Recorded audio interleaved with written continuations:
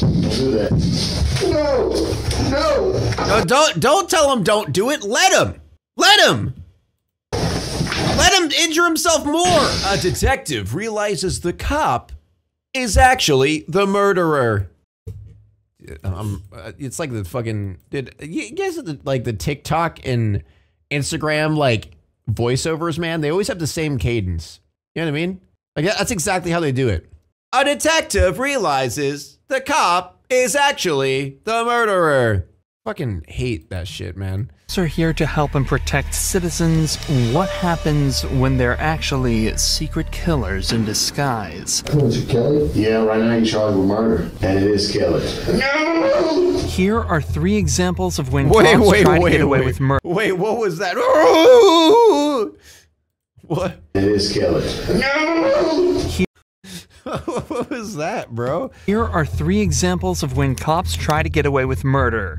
That is a terrifying smile on that third picture. Oh, God. Cops try to get away with murder, starting with the horrifying case of William Talley. On the 11th of May 2019, police received a worrying phone call explaining that former police sergeant William Talley had been in an argument with his girlfriend, Kelly Levinson. At some point during the fight, he fired gunshots at her. William You know, it's just accidentally, right? Like it just happens, right? Like, oh, you guys know when that happens when you're just arguing and a gunshot goes off? It's rough, man. It happens, right? He left the scene, stealing Kelly's truck, but was worried he may have done more damage than he realized. What else? But you fucking shot her, bro. You shot her. What do you mean? So I don't know anything since then. So nobody's here has been injured? No, that's what I told him when I called. He told me that he was in help. The police had to immediately treat this like a crime scene and decided to search the house to ensure Kelly's safety. There was one thing on the officers' minds, and they were all silently pleading that they wouldn't find her dead. Deputy Brown, who used to work for the There's a dog in there. Yep, she's right there. Start again, man. Upon entering the house, evidence of some kind of physical altercation was scattered throughout. As they entered the kitchen, though, they would find Kelly's dead body lying on the ground. With all the evidence the police had, it wasn't difficult for them to determine their main suspect. But catching him was another matter. They knew that William had received both police and SWAT training, so he'd be difficult to catch. However, all of a sudden, police received a phone call informing them William had gotten into a car crash. The cops Again, like I said last video, thank God criminals are stupid. Rushed to the hospital where they found their #1 suspect waiting for them, bruised and bloodied. We're gonna take care of you now. It should be worse. Dude, thank God, dude. I'm so glad you got, like, your face got destroyed, William was man. discharged from the hospital. He was immediately brought to an interrogation room where the investigation would truly begin. Can I ask what my charges are? Yeah, right now you're charged with murder. You're charged with violation of oath of office, and you're charged with possession of a firearm. What do you mean, who? You shot her, bro. Who? That's what we're hoping you can tell us. Maybe once we start talking about it a little bit. It wasn't Becky, was it? Was it Kelly? Well, was it cop? William mentions 2 names here. What? Becky and Kelly. Of course, we know Kelly to be his girlfriend, but William was actually married to another woman named Rebecca Talley. Oh! So he's cheating on her. He'd been cheating on. William obviously appears— What a awesome person, man. So you cheated on your wife and then killed her. What a great guy you are. dazed and confused, but whether this is just an act or not is another question. He'd spent multiple days in the hospital and was discharged after being medically cleared, so it's unlikely he'd still be this out of it. Regardless, it at least seems to be keeping him calm.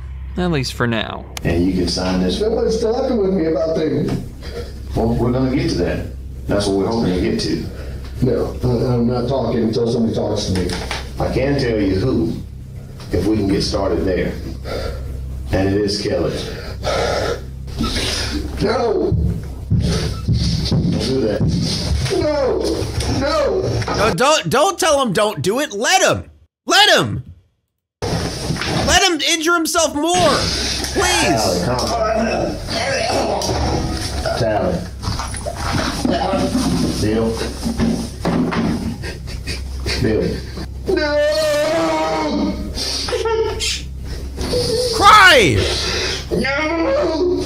There's a small chance William really is this distraught over Kelly's death, but he was completely unaware of what he was doing at the time. So it seems more likely that he's actually just using. Yeah, he's just upset that he actually killed her. He's not upset that he killed her. He's upset that she died. If that makes sense. He honestly was hoping. She was. That's like the perfect one for that. But he is upset that she didn't survive, because if she survived, he would have gotten a lesser sentence. But since she died, now it's going to be life in prison, right? But if she survived, he might have only had like 15 years or something like that. This as a guise to vent and scream about how his life is pretty much finished and over a small argument with his mistress. He's also likely frustrated that he got caught so easily. Remember, this is a man with SWAT and police training. He knows how to evade the cops, but almost instantly after going on the run, his plans were shut down in an incredibly unpredictable way. William manages to calm down while the detective talks to him, but only for a few short seconds. Here, let me get you some napkins. Bill, no. Stop, Bill. Relax. Bill, stop. I'm sorry, I shouldn't be laughing at this, but it is like just seeing him like trying to hit his head on the table, like. It's all unnecessary, Bill. If you don't want to talk to us, that's fine, but let's not do this, okay? Bill's being cringe? Yeah, he is. Let's not do this. Who else to guard? Right now you're hurting yourself. Don't care about me. Well, who else got hurt? There's no one I else. keep hearing people whisper. Or whispers. Oh, shut the fuck up. Are the voices in the room with us? Huh? Is the demon in the room with us? The voices that you hear? Shut the fuck up, bitch. What whispering do you hear? No, tell me. The demons! The demons! The truth. Okay. There's no one else hurt. Okay. What you're watching is a man who knows without a doubt that he's guilty, doing everything he can to try and find a way out. He's panicking, and the cops were probably extremely relieved when William finally asked for a lawyer and put an end to this dramatic interrogation. However, this obviously didn't help him at all, as the detectives already had all the evidence they needed to convict him. Good. And William Talley was sentenced to life behind bars. Boom! Despite William being a local cop and even Get knowing fucked. some of the officers involved, this case was handled perfectly. A stark contrast to that of Matthew Boynton, whose God, his neck is like the size of his head. Whose case was so weird and corrupt that the cops ended up investigating a shooting that never even happened. You know you can't give a sworn statement and lie on it. Why would you do that, Matthew? On the 15th of April 2016, police found Jessica Boynton hidden in the closet of her home with a gunshot wound to the head and a police-issued firearm in her hand. The county sheriff reportedly ruled her dead at the scene, but there was a problem. Jessica was neither dead nor shot. After she was rushed to the hospital, the ER found no entrance wounds or bullets. Instead, they found evidence of a blunt force attack to the back of her head. This case is already incredibly confusing, but what's worse is that the police's #1 suspect, Matthew Boynton, told cops that he received a text from Jessica saying she was about to commit suicide. Oh my After God. rushing home, Yeah, she committed suicide by hitting herself in the back of the head, yeah. I gotta kill myself. Yeah, she has a big fucking stick and just like trying to hit herself in the back of the. Dude, fuck you, you stupid bitch.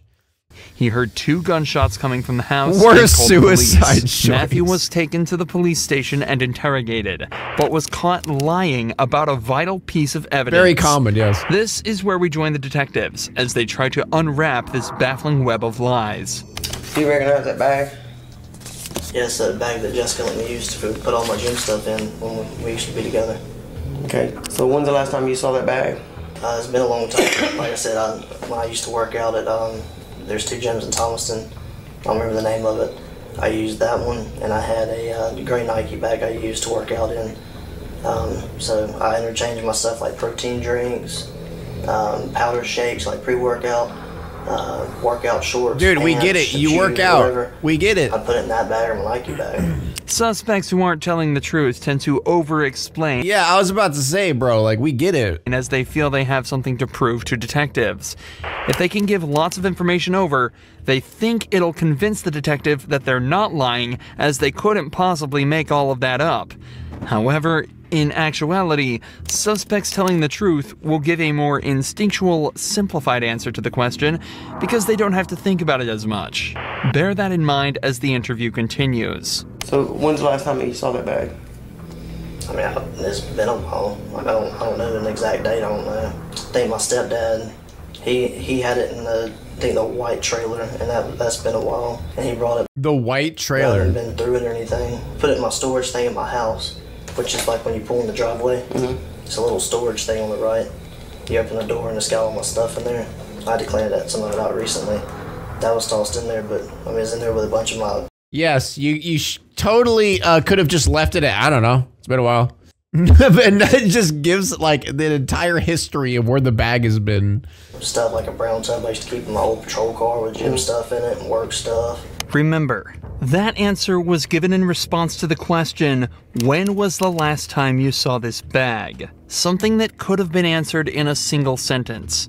The detectives already knew that Matthew was lying about this bag, as that's the whole reason he was brought to this second interrogation. But now they're 100% sure he's hiding something, and they're about to call him out on it. All right, Matthew. I've known you a long time. When y'all were in the process of moving, and you moved into the house that you're at now, your residence, did you or did you not see this bag? Yes, sir. It was in my storage room in the garage. Now, why would I be holding a picture of this bag? I guess because Jessica brought it into you. Why would Jessica have it if you had it at your house? I don't know. I guess somebody got it from my garage or my shed. Who would have got it? There's a couple of people.